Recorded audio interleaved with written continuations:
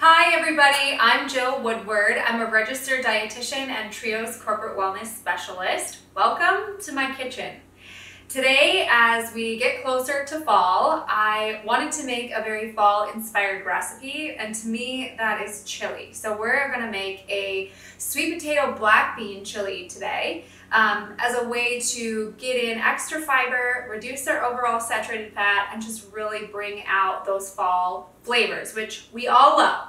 So the base of this recipe is sweet potato and black beans, as well as corn and some diced tomatoes. That's pretty much the base. I'm going to add in some additional plant-based protein in the form of quinoa for this particular chili. What really makes it chili is the flavors of that, right? So chili powder, cumin, all of those awesome chili-like flavors. But instead of having the meat as the base, so the foundation for this recipe, we're actually using plants. That is a great thing for you because you're adding in additional nutrients, which you find in these really colorful vegetables. You're also getting a lot more fiber, which comes from vegetables, and you're also reducing your saturated fat content. So because we're eliminating the meat, we actually have a really low fat dish. So without that saturated fat, you're helping yourself reduce your risk of heart disease and lower cholesterol, all those great things. So let's jump into our recipe for today. There is a lot of cooking in this recipe, and I have taken some of those steps out for you for the video, but just know I'll tell you when you would pause and go ahead and cook those items. So we're gonna start with 2 sweet potatoes that have been diced, as well as 1 onion that's been diced. So you will dice up your sweet potatoes and your onion, and you'll add them to a Dutch oven, which I have behind me on the stovetop. You'll add about 2 or 3 tablespoons of canola oil or olive oil. Add your diced vegetables and let those saute for about 5 to 6 minutes. They're gonna get nice and caramelized. It brings out a lot of awesome flavor. Once you have that done, then you're gonna add the spices as the next step. This brings out the aromatic effect of the chili, which is fantastic. And the smell is beyond. So I'm excited to show this to you, and I can't wait for you to try it in your own kitchen.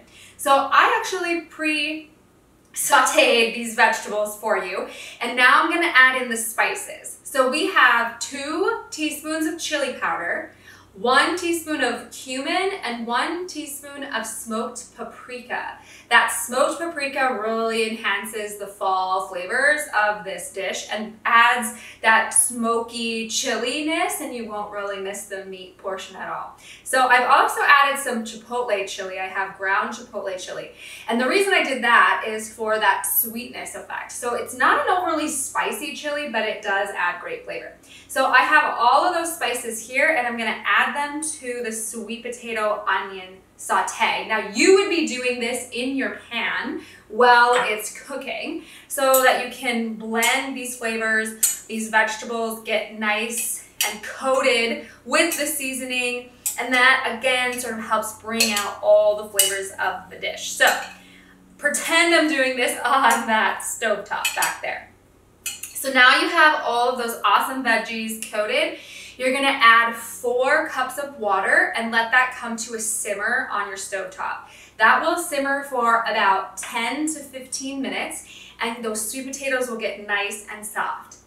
Here's a quick trick. The smaller you dice your sweet potatoes, the faster they will cook. So if you have skinny, small diced sweet potatoes, it may only take 8 to 10 minutes. But if you have big hearty chunks, it's definitely gonna take longer. So be mindful of that.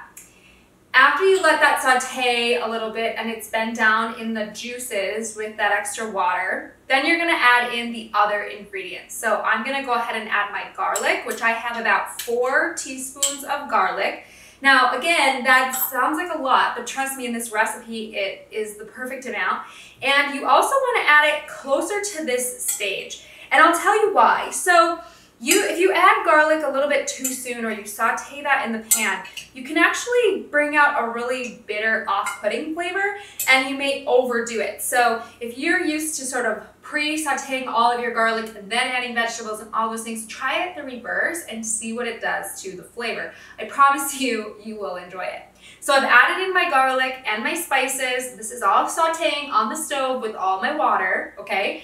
So now the last step is to add the rest of the ingredients and let that cook again for an additional 5 to 6 minutes. So I'm gonna add in, I have my corn and black beans. So I have 2 cans of black beans and 1 can of corn.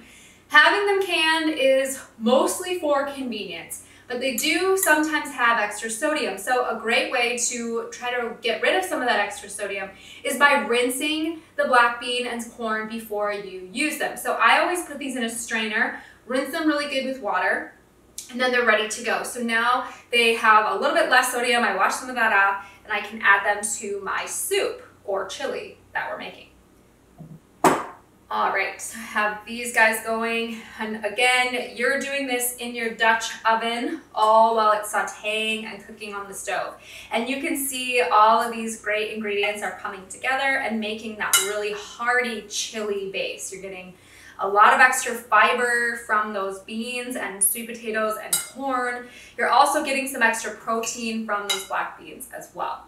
So then my next step is going to be to add in my cooked quinoa. So to cook quinoa, you're going to add a 1 to 2 ratio, right? So 1 part quinoa to 2 parts water. And you can make as much or as little as you like. If you have a family member who loves quinoa, load it up. It also adds, again, additional protein, which for a meatless meal is going to help you feel full a lot longer. So I would encourage you to add some extra protein like this quinoa into this dish.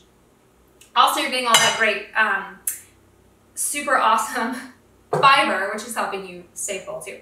So I've added about half of the quinoa that I made. So I had about 2 cups cooked. I'm gonna add in just 1, mix this up and see kind of what this looks like in here.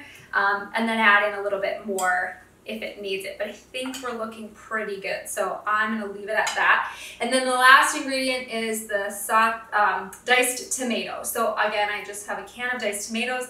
You want all the juices for this particular one. So I'm gonna leave that one not drained.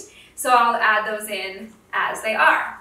Okay, so at this stage, you have about 4 additional cups of water as well. Remember, it's on your stove. And so you're cooking this and it is going to saute again for another 6 minutes or so.